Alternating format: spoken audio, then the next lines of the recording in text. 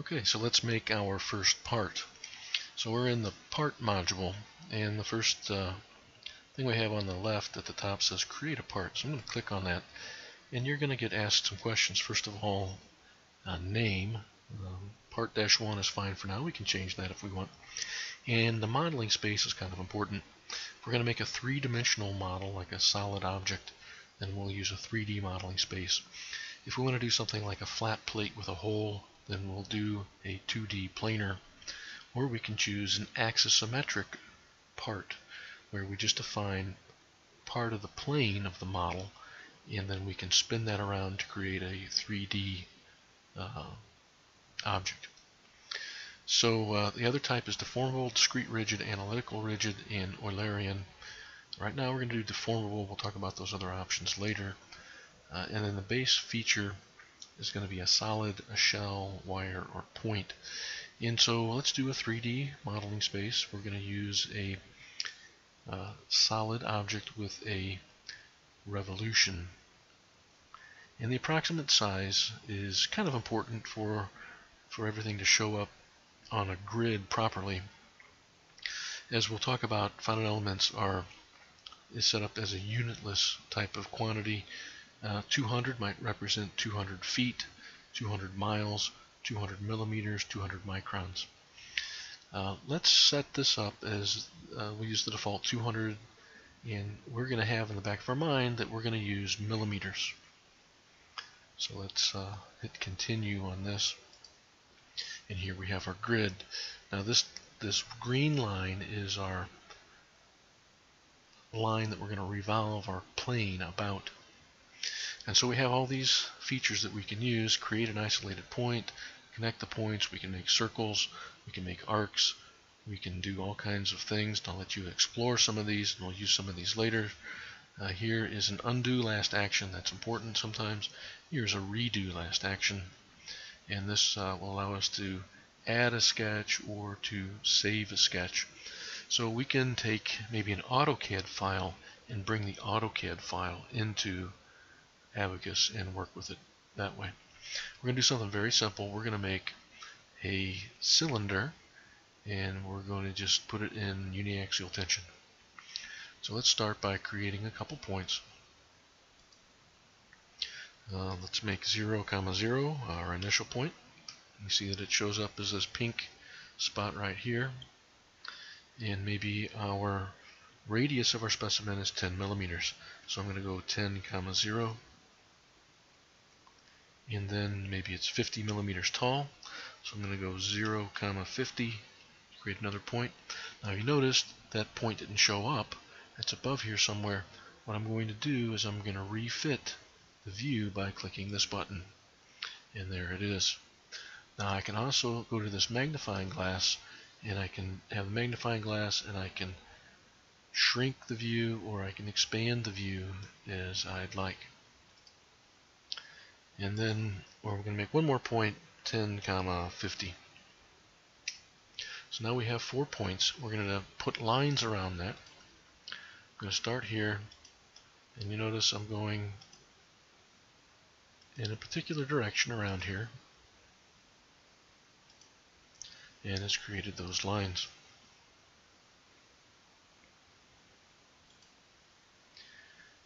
Okay, so it says sketch the section for the revolved solid. So if all we want is a cylinder, this is a plane of the cylinder. If we revolve it around that green line, we're going to get our component. So that's good enough for us for right now. Again, this is mainly about using some of these options in here and not necessarily trying to do a sophisticated stress analysis. So then when we're ready, we're going to hit done. It's going to ask us for the angle of revolution. You can do this as a partial revolution. Maybe you can apply some boundary conditions to for symmetry. But for us right now, let's go ahead and do a full 360-degree revolution. And we're going to hit OK. So now we have our cylinder. If I go to this arrow, the rotate view arrow, I can go over here and you may not see this. I am left clicking, and I am rotating this around. So we can take a look at our shape. So now we have a component or a part that's been built in Abaqus. Now it's usually a good idea to save your files frequently. It always saves them in your temp folder that you set up when you install the software. And I kind of like to go sequentially, so I'm going to call this CYL for cylinder -1, and I'll increment that number as I do more saves. If for some reason I have to go back a version, then I know I can find it. I'm just going to save it as a CAE model database, and that's fine. So we're done with our part. We can do fancier things. We can remove pieces, make holes through it, and whatnot. But for us right now, that's fine. We're going to go down here to properties. So let's click on our create material. Let's say we want to make this out of steel. You put in a description if you would like. You have to hit the pencil.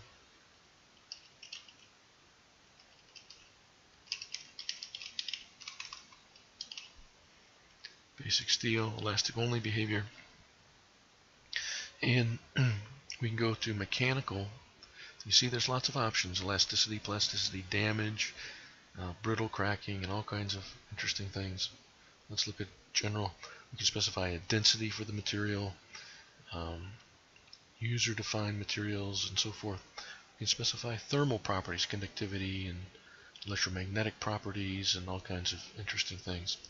For us right now, let's do a basic linear elastic analysis. So we're going to go over here to elastic. Right. Type isotropic. We can do anisotropic, orthotropic, and all these different things. These are all described in the user manual, and we'll look at that maybe a little bit later. There are some sub options. We can specify failure stress, failure strain, and whatnot. And we can also specify temperature dependent data. You may know that as you heat up a material, its properties may change. Even the elastic modulus may change a little bit as you change the temperature, and you can define that by specifying your modulus of elasticity and Poisson's ratio at various numbers of temperatures. Now this number of field variables allows you to have other information along with your Young's modulus and Poisson's ratio at those different temperatures or at the same temperature, and those might be used by maybe a user material model or something else. So this is fine for us right now. Now if we want to do steel, it's 210 gigapascals. I mentioned we're going to use the millimeter unit system, and this is something that we'll emphasize in the class, is that if we're going to use newtons and millimeters, our stresses then are going to be that force unit divided by that length unit squared, which means the stresses that get output will be a newton per square millimeter, which is a megapascal. That also means our input properties need to be in units of megapascals. So 210 gigapascals for steel is going to be 210,000 megapascals. Again, we'll talk more in detail about that later. Poisson's ratio, we're just going to put down 0.3 for that. And we're going to hit OK. All right, let's see what we have here. We're going to create a section. You're going to need a section for anything that can deform. Section 1 is fine. Here's a solid. If we had beams, we'd select beams and so forth. And you may think that we have a beam, but we're modeling this as three-dimensional solid elements. A beam is a one-dimensional type element where we need to specify its axes, like for an I-beam, the bending axis, whether it's horizontal or vertical or what have you for that cross-section. For us, we're going to do a homogeneous solid section called section 1. We'll continue, and it pops up with our first material, which is steel. If we wanted it out of something else, we would apply this drop down. If we wanted to create a new material, we'd go over here and create a new material. We do not have plane stress or plane strain conditions in this case, so we're not going to check that box, but we're going to hit OK. So now we've created a section, and as you see, things are starting to populate over here. Okay, the next thing we want to do then is we want to assign a section. So select the regions to be assigned a section. It's going to call that set 1. We can change that if we want. For now, the default is fine. Okay, so I'm hovering over this and I'm going to left click to select it, and you see it's changed color. These lines are now orange, and I'm going to hit done. Okay, the list contains only sections that are applicable to the selected region. So if we made a beam section, it would not be applicable to our three-dimensional section that we have here. If we want to create a section, then we do that here. So everything looks okay, so I'm going to hit OK. And now you notice it's changed color. Once we've assigned that section, now it is this greenish color. There are other options that we have over here. If we had a composite layup, we could do that. If we want to define particular directions or material orientations for anisotropic materials, we could do that here as well. Now each of these menus that you see out here, these are the managers. So if I clicked on Material Manager, it pops up this where I can delete this material, I can rename it, I can edit the properties, and so forth. We can get to that also over here in the model tree by left clicking to expand this, clicking on that, and then right clicking so that we can edit that material property or delete it or what have you. So now we're done with the property menu. Let's see what's next. We have an assembly, and we've created a part, but we need to instance it into our assembly. Now I have that nice looking cylinder. I could have that same geometry in my assembly 50 times if I want. And if I make a change to my part, it will automatically update every instance in that assembly. So this is something that took me a little while to catch on to, because I shifted from using kind of this non-CAD environment to this GUI. But it's fairly useful. You can have these patterns like an array, you can have a circular pattern or a radial pattern, and do all kinds of interesting things. For us right now, to keep it simple, we're just going to make one copy of that cylinder. And so we're going to go to this where it says create an instance. Create an instance from parts or from models. You can import finite element meshes from other programs, and we'll do that later. And in that case, you probably want to create an instance from a model. If you have made a bunch of parts using the sketcher built into ABAQUS CAE, then you probably have your parts named part 1, 2, 3, or maybe something more descriptive. So we're going to do this from a part. That's fine. You see it kind of showed up right here. And here's the instance type. This can also be a little bit confusing, but this is a dependent instance where we mesh on the part. So if I instance this part and it's a dependent instance type, if I change my mesh, it will automatically update that mesh in the assembly or when I regenerate it. If it's independent, then it will mesh on the particular instance. So I can change the instance. Maybe I want to make one rod skinnier than the other or taller than the other or whatnot. I can do that from the base geometry of my part, but edit that on the particular instance. We're going to use the default. We're going to use dependent. You can also have an auto offset from other instances. It's not important in this case. Alright, so now we have a part in our assembly. We can do other things. We can change our assembly and edit some features and so forth. For now, this is fine. The next thing we'll go to is our step. And we have an initial step. Okay, and we can create a new step. In our initial step, we may have some initial boundary conditions, and we will create those. But let's create a step. And we're going to call it step 1. It's going to be inserted after the initial step. And here's the procedure type. Procedure type is general. You can also do linear perturbation if you want to do buckling analysis or something like that. And here are the different types of analyses we can do. It's fairly extensive. We can do temperature and displacement that are coupled. We can do direct cyclic analyses, dynamic implicit, dynamic explicit, all this kind of good stuff. We're going to keep it simple. We're going to do a static general. As we go through the course, we'll learn more about these other procedure types. Hit continue. And here's a basic description. So we can type something in here or we can leave it blank. And I'm just going to type in load the cylinder. Now there's some options on here that are kind of important to understand what they do. It's very tempting to just hit the default. But let's talk about some of these. Time period is 1. Now what does 1 represent? Well, if you're in the Newton millimeter second unit system, that time represents 1 second. Is 1 second any different than 1 hour? Well, it depends on what type of analysis you're going to do and what kind of material properties you have. If you have viscoelastic or viscoplastic material properties such that it's very time dependent, whether you represent that and meaning that to be 1 second or 1 hour is a big difference. For a linear elastic finite element analysis where we just put in the modulus of elasticity and Poisson's ratio, doesn't really matter. Time period is 1. We'll leave it at that. Nonlinear geometry, we have it off.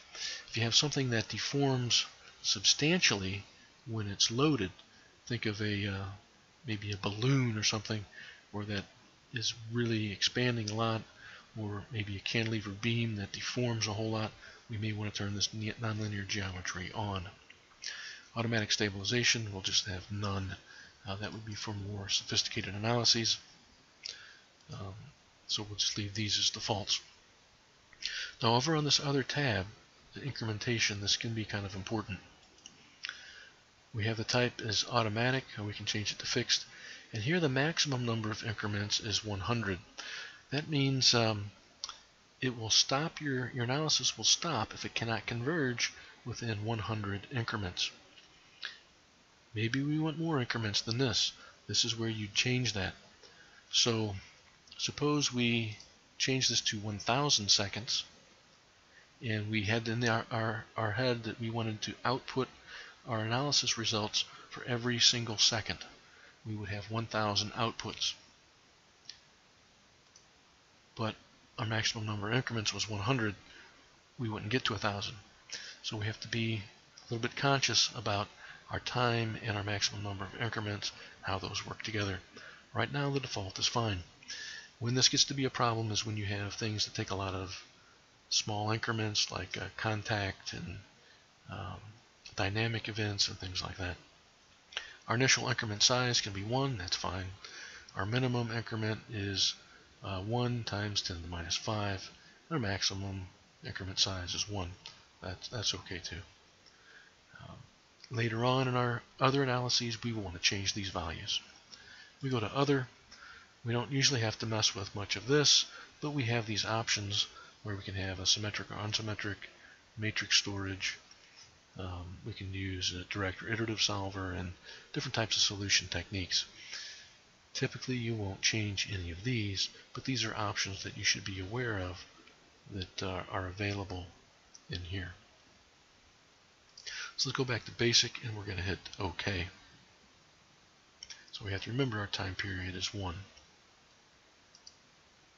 We'll go back and change that in a little bit. Alright, so now we created a step. We're going to create a field output. Now fields are things like stress fields, strain fields, things that vary spatially. They may also vary with time, but they might vary spatially. So we're going to have it in step 1 and we're going to go continue, and we can select stresses, the von Mises stress, our coordinate stresses and so forth, or we can output at pre-selected defaults, and it has these things, and all these different codes mean something in particular: logarithmic strain, plastic strain, and so forth. S is for stresses used for displacements and whatnot. For our purposes right now, pre-selected defaults is fine. Now it's for the whole model, and the frequency is every n increments, and we have n set equal to 1, and the timing is output at exact times. This is okay for now. We're going to change it in a little bit. So now we go down here to the next one, create a history output. We can do that as well. History output are things that change with time but don't necessarily change spatially. They might be like energy of the system. The energy may, kinetic energy or something may change with time. And we'll hit continue, and the same sort of thing. We can choose the pre-selected defaults, or we can go in here and specify contact stresses and very particular things. Every n increments, output at exact times is fine. So we're going to hit OK. We can partition edges and so forth, but I think we're fine here.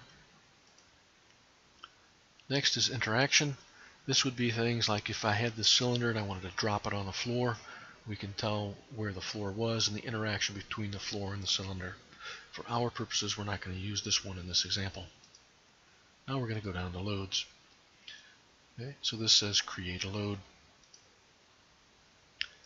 and it's going to create it in step 1. It's going to be mechanical. Let's do a pressure load. We have these different choices, and then we're going to hit continue. Select the surfaces for the load individually. You see how it highlighted that? It's highlighting that now. Or we can specify by angle. So now it's highlighted that top circle. Let's do by angle. Now you can change this angle. That can, if you get a lot of curved surfaces, it kind of help you zone in on the right surface we want to select. Usually this 20-degree angle is fine. And so we'll highlight that, and now you see it's changed color. We're going to create a surface. It's called surface 1. We can change the name if we want and say that's going to be our load surface. Now here's the distribution. It can be uniform, or you can specify it by creating a field on the surface of that. Here's the magnitude. Now if I put a value of say 100, okay, that's going to be a pressure. The units of that pressure are going to be in megapascals. That pressure pushes down on the surface. Maybe I want my pressure to be in tension though, so I'm going to put in minus 100. And the amplitude, the default is a ramp. You can specify your amplitude, and you can have something that ramps maybe quadratically or parabolically or whatever. You can specify this very precisely by specifying an amplitude curve. For right now, a ramp is fine. What that means is it changes linearly with time. Over our 1 second, we should ramp from 0 to minus 100 pressure. And a negative pressure means that we're pulling this thing out in tension. We're going to create boundary conditions. And here the step is step 1. Let's put our boundary conditions in the initial step. Yeah, that's fine. Okay, so I want to put it on the bottom surface. I'm going to fix the bottom. So I'm going to rotate this around so I can get a good view of that. And when I'm done rotating, then I click the X and I get back to my previous panel. So I can have symmetry, antisymmetry, and cast. That means like a fixed end. I can specify displacement, and there are different things, connector velocities and whatnot. We're going to select displacement. We're going to create a set. We're going to highlight the bottom. We'll call that set 1. That's fine. And now it allows us to specify what we want to fix, what kind of displacements we want to have for our initial boundary conditions. Let's say we want it completely fixed. U1, 2, and 3 are displacements, and UR1, UR2, UR3 are rotations. Now, we shouldn't expect to see any rotations. We'll see if we need to come back and change this, but I don't think we should. Now, we can also select different coordinate systems. We can have a local coordinate system. Maybe we want only the radial displacement to be fixed, or we want the radial displacement to be free and the theta displacement to be fixed. Well, we can set up a local coordinate system and do that here. It says, note the displacement value will be maintained in subsequent steps. So any other step we take, once we set this boundary condition in the initial step, those will remain until we remove them through some other step. Okay, so now we have that bottom fixed. We got a load on the top. And there's some other options in here. Again, those are something that we'll maybe take a look at for later cases. So now we're done with our load module. Let's go to our mesh. We still haven't meshed this thing yet. And that's kind of the philosophy that they have. You create your part and you try to apply your loads and your boundary conditions to the part, so that if you have to remesh your part, all those loads and boundary conditions get reapplied to those new elements that you create. This is a little bit different than what you might be used to if you're an old timer like me, using some kind of finite element code where you apply your nodes, your boundary conditions, and your loads to your nodes of your finite element mesh. Okay, so we have this part here. The first thing, and you see how this works, it kind of starts at the top and goes down. First thing we want to do is we want to seed our part instance. Okay, and you'll see this a lot. Dependent part instances cannot be edited or assigned mesh attributes. Try the operation on the associated part or make independent from the model tree. So we're going to go over here, we're going to go to part. Here's my part 1. Now we're going to apply this to the part, and this window will pop up and let us do that. Now here's the approximate global size. Now if you remember, when we made our radius, we said it was about 10 units. If I have my approximate mesh size to be 5 units, it's going to be a fairly coarse mesh. Maybe we want something finer than that. Let's try 2. Curvature control is fine. Minimum size control, you can set those if you don't like the mesh, and we're going to hit apply, and now we have seeded the mesh instance. Okay, so we have all those little dots that showed up there for a second. Hopefully they're still there. And what we're going to do then is we're going to mesh this part. It says OK to mesh the part. Come down here and confirm. I'm going to left click and go yes, and there is our meshed part.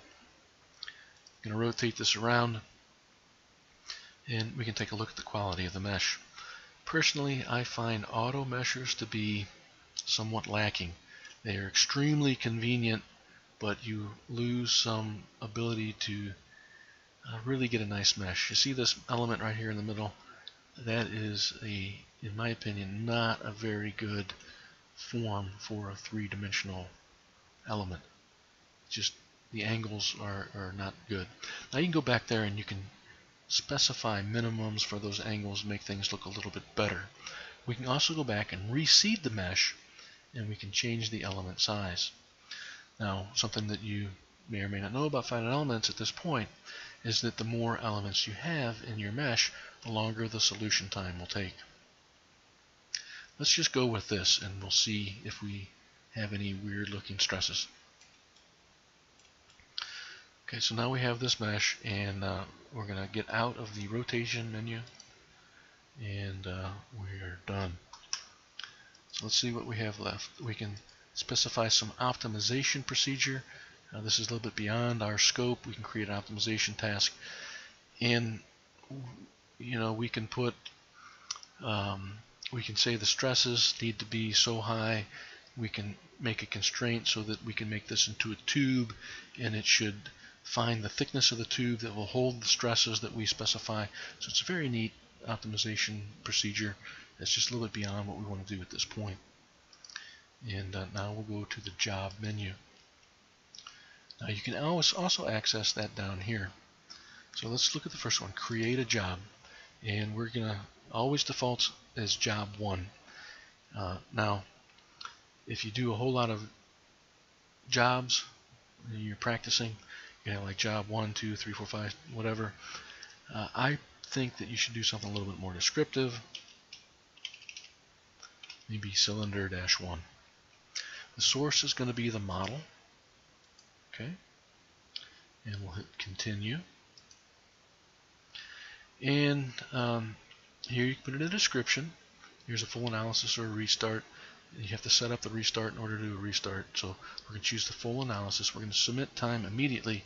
That doesn't mean it's going to be submitted when we hit OK, though. And that's kind of a weird thing. but we'll see how to submit the job. And over here in general, you can output the echo the input data if you want to take a look at it. You can specify user subroutines and whatnot.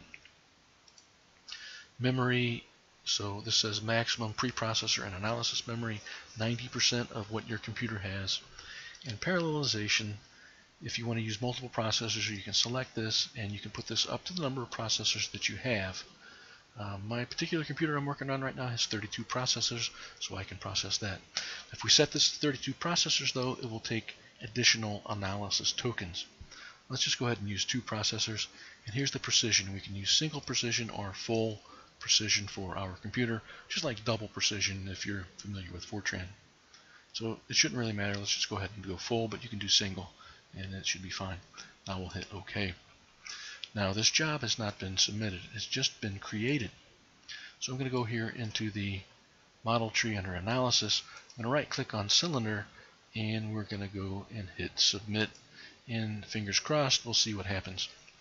So it says we made 2,800 elements. The job has been submitted for analysis. If we want to see what's going on, we can right click on this and select monitor. And it says the job has been completed successfully. So we can take a look at the results. We can dismiss this. We can load in the results through the results file, but this is pretty handy. If you go here on this job and right click, you can just select results and it will switch us over to the results tab. And now we see our mesh. Now let's see what happens. This is the contour on the deformed shape. Alright. So that's kind of interesting. We have all of this in orange, but we have some blue in here, and these are the stresses. So we applied 100 megapascals of stress, and this is our legend. Now our legend is kind of small. Let's see if we can size that up so you can see it. Let's see if I can find the right one. Here's common plot options. Let's take a look at it. Here's our scale factor. The deformation scale factor is by 212. Sometimes you want to make that 1, so you'd make a uniform 1, or you can do it non-uniform. Here's all edges, feature edges, and so forth. If we do that and hit apply, then we'll just see the cylinder like that. Let's see.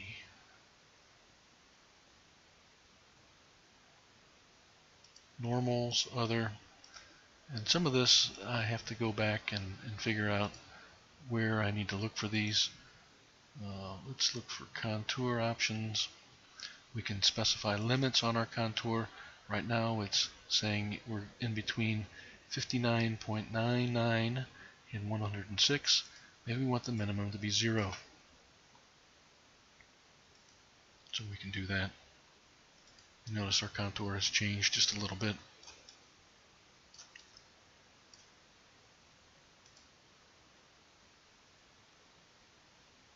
Good.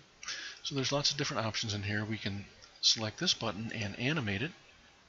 That's going extremely fast, so I'm going to click on the manager down below, and I'm going to slide this over and hit apply, and it will go much slower.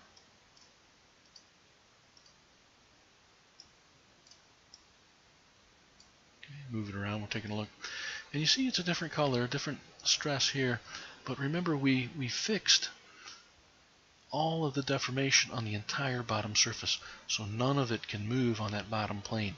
In fact, we've over constrained this a little bit. So in that over constraint situation, we have some different stresses than 100 megapascals that we might otherwise expect. The bulk of this should be about 100 megapascals. Now if we want, we can probe the values and find out the exact value, but this will give you the basic idea now of setting up an analysis using the Abaqus model tree procedure. So what I would suggest is you go through and repeat this process just to start learning these different panels and play around. There's different things you can do. You see this one? It says we can do a view cut. If we activate it, now we've sliced away part of that model. We can rotate it and we can look inside. If you want this to stop animating, you come over here and you can walk through the animation this way. Now we only have two steps in our two increments in our step, the initial and the final. We can go back and change this, and we can put in a lot of steps, so we can have a lot of different, we have a smoother animation if we would like. But here we have that here.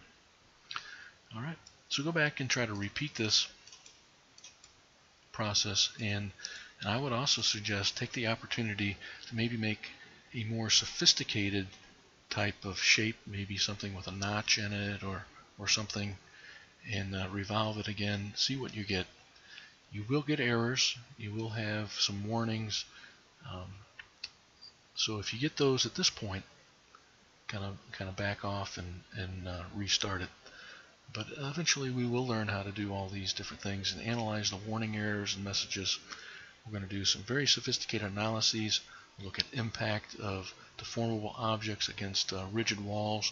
We'll look at deformable objects hitting deformable objects, and all kinds of interesting things. Heat transfer, rigid body analysis,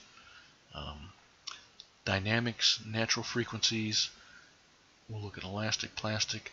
We'll look at scripting in Abaqus, and hopefully, even if you're already an expert or very good at Abaqus, hopefully you'll pick up a few tips as we go along.